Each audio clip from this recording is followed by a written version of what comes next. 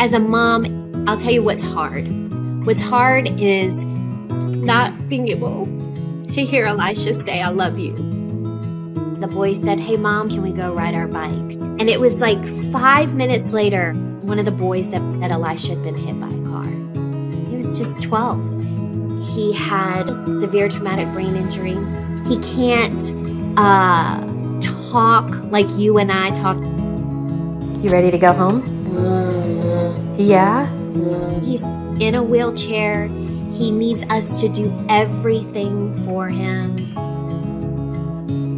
But can I tell y'all something?